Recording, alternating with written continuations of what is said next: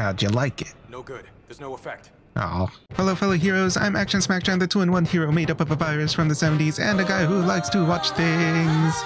And the weekend is upon us, so let's not dwell too much on back to school matters. I mean, you can always continue that on Monday. But it is Friday, and Friday means Ultraman Blazar. This one's supposed to be a multi-part, definitely more than one-part episode. And when it comes to Ultraman, those can possibly be the best. So let's get in.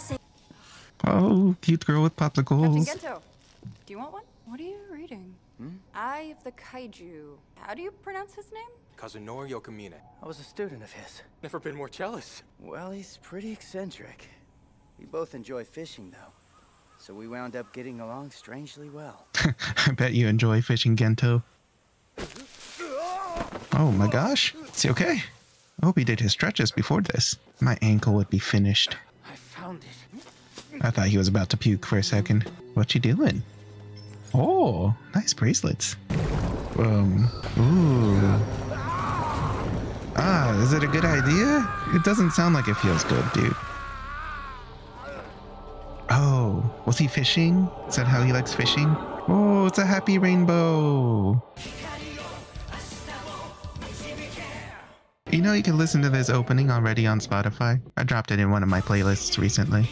Hey, popsicle? Man, popsicles for everyone. And look at this guy with the guns out. It's no longer a secret. Yeah, okay. I can do that. Yeah, hang on, don't push yourself, though. Especially not in this heat. Captain Gento, Emmy just sent you something.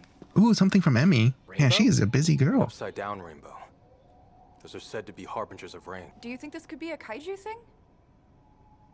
Is it monsters? Is it Black Ghost? Catch anything good?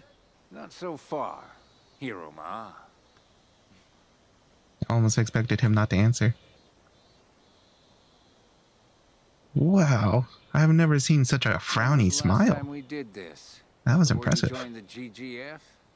7 years ago now. You're moving up in the world, I take it. I don't know about that.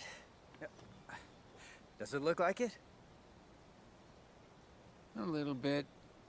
Although the heat could be getting to me. You researched a kaiju that had something to do with rainbows. So you're really here for another lecture. He's so excited. An upside-down rainbow. Lord Nichigagachi will bring us rain. Oh gosh. If you have any evil hidden within your heart, disaster will strike. That didn't make me feel better, Grandma. That's what Niju Kakashi is. So is it a kaiju or not? Or maybe a god.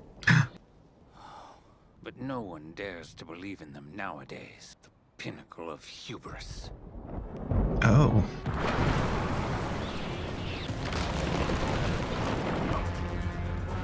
What is that? Kaiju has been sighted near Mount Fuji. We'll fish another time. Man, such a complex smile. Though that day may never come. Oh gosh. Ooh, man, those explosions. I mean, they mean nothing because, man, this thing is not even budging. Guided missiles have no effect on it. Great. How about punching?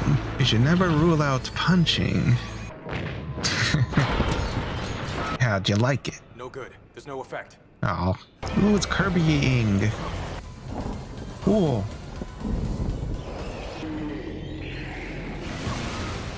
Is it just rain? Rain. But is this a blessing or curse? Could just be rain. I mean, clearly it caused it, but you know, it's rain.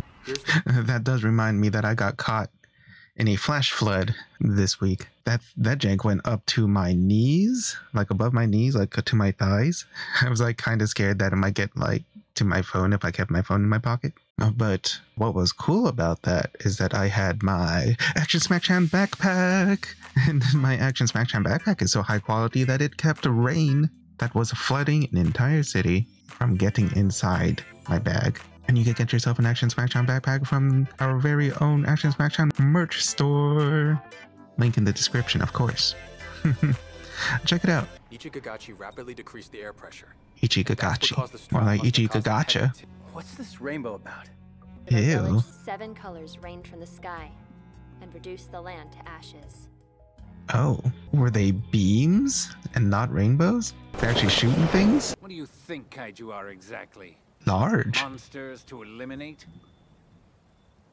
If they begin to threaten our daily lives, then yes, I do. Oh, is the professor going to become large too? Humanity once lived peacefully alongside kaiju, in harmony with nature. Then humans came to abhor the kaiju, and began to exterminate them for foolish reasons. The world fell swiftly out of balance. Niji Kagachi will return the world to that balance. But if humanity is part of nature, then whether good or bad, what we do is all part of the balance. What arrogant thinking. So typically human. Well, I am one. Humans could have chosen to walk the right path, but they didn't. And they're never going to. Are we gonna fight? Oh, that thing left a mark. Ooh, it looks like Snake. Professor, did you summon it? I'm sorry to say. This lecture is one of the worst I've ever heard. Ooh. Gento, you good? You good? Nobody was ready for the Mecha Buster. How long have you been charging that? Do whatever you have to do, but I won't let you stop me. See, that's the words of somebody needing a body slam. Oh, with the rain. 7 typhoons? Much worse than you even know. Oh, jeez. We have to stop this thing now, or it's all over. Gosh, you know it's a problem when Gento's this worked up. Here we go. We had the real pilot on today. Nothing against Yasunobu, but man, just whenever he's piloting Earth Garen, it's just not exactly like the way Henri does it. Oh, well, Yasunobu didn't get slapped like this earlier, though. Ooh, we're going right with mouth cannons. Go! Oh, with the fiery eyes. Were they burning before or after it got shot? So it's more of a summoning thing and not as much of a I'm a man that gets a large sort of thing. He's not like Ultraman Ginga. He can't turn into a kaiju. Oh, what is this? Did it just cast off? Is it about to clock up? What's that? It's changing. It was getting warm. Oh, was it about to shoot the rainbow beams? That sounds dangerous. Oh! Ooh, Earth Gamer. Was Henri trying to run? Henri had to fight better than this. I was talking you up earlier. Oh shoot. Is Henri asleep? Oh, I love the combos. Doesn't seem like we're getting very far. Yeah, that's right. If you keep attacking in the same spot, you'll soften it up. Might have to start pulling out some of the energy moves. Explosion tail whip. Or maybe it was more of a property damage tail whip.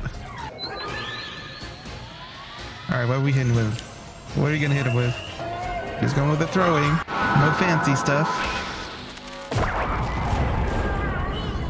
Oh. You know, Blazar, we might have to start using actual beams. Like, the spear's cool, but we might need some beams, man. I'm getting another heat reading. Oh, shoot. Oh. Oh, he unblazard. I think. Is Gento okay? Is he down there? Ultraman just leave? Oh, at least he's alive. Oh, that was intense. I didn't even know where to stop it. I don't know what to think. At least Gento's okay. Like, I wasn't sure what this episode was going to be about. Like, maybe it was going to focus on Gento. We do have a character that would be centered around Gento with his old professor taking the antagonist role in this episode. Or rather, maybe I should call it this arc. I do like how you can see how much reverence Gento does have for this particular professor. Like, from what they tell you, they definitely spent some like quality time, you know, as people who both like fishing, but you know, he's also studying that same professor's book. And then like the part that especially grabbed me that wasn't necessarily written but came through in the performance was the anticipation. The eager anticipation to hear a story from this professor when Gento was first talking to him while they were fishing that first time. That's the part that grabbed me. That was the part where if if this professor happened to be, you know, the antagonist for this arc, that would be kind of heartbreaking for Gento. That would be conflicting for Gento. So I really like how all of those elements came together in, you know, building this antagonist and building the antagonist's relationship with Gento. And then there was something kind of profound about sharing the perspective of what kaiju are. Are they just monsters to be defeated? And of course, Gento giving the pretty straight-laced answer that an Ultraman would, you know, usually give. All the Ultramen I can think of would probably give a similar answer. In that, if they disrupt the peace, man.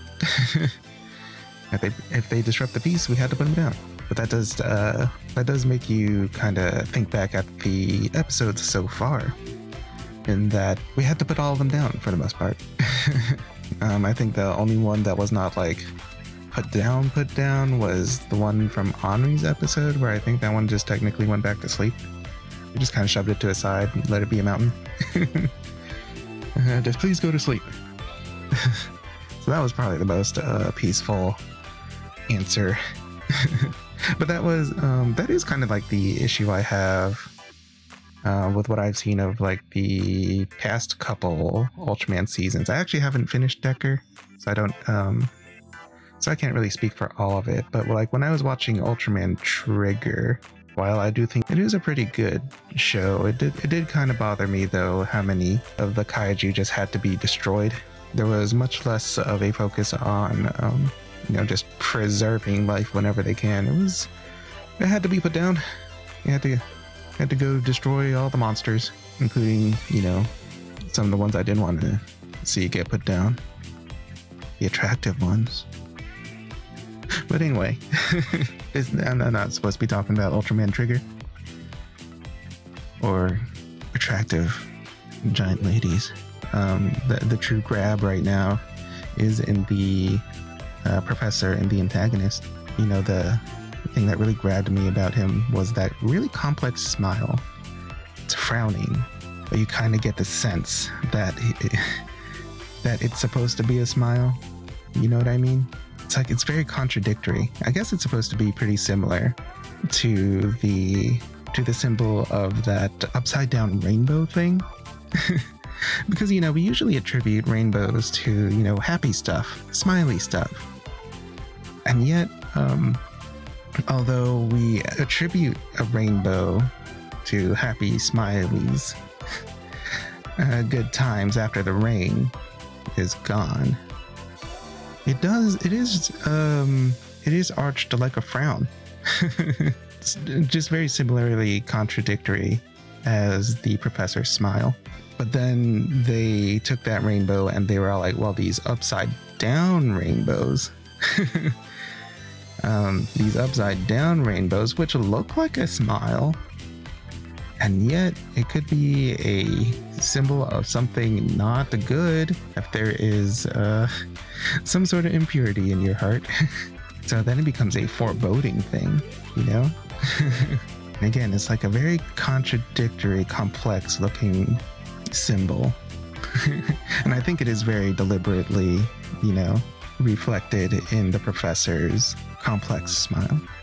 But yeah, I'm super excited to see where this goes.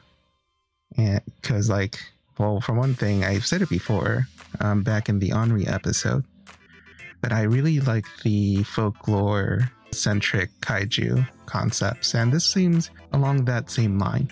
The kaiju might even be considered a god, which is, you know, also interesting because there's also that same theme just in the way people tend to view Ultraman in some other Ultraman series, where Ultraman can easily be revered as a god because of his grand size and the fact that he comes in right when we need him and saves the people and has just powers upon powers beyond belief. That was a large thing in Ultraman Tika, if I remember correctly. And of course, I'm pretty sure it was in other Ultraman shows. I just can't think of it at the top of my head. So it's an interesting theme to see that instead being projected onto a kaiju. But yeah, in the comments, tell me what you think about this arc of Ultraman Blazar. What are your hopes, your anticipations for the part 2, if you haven't seen it already? If you had fun along with us, go ahead and give this video a like and share with a friend so that they too can become a fellow hero. Also, if you haven't noticed, we do stream Tuesdays and Thursdays at 6 p.m. to 8 p.m. Eastern Time, both on YouTube and on Twitch. I'm over there playing games, hanging out with the chat, just generally having a pretty good time. I hope that you could join us sometime. And if you haven't already, go ahead and give that subscribe button in action smack, so that it is easier to keep up with everything that we're rolling out. And again, thank you guys so much for being here, and I will see you in the next Smacchan Packed adventure.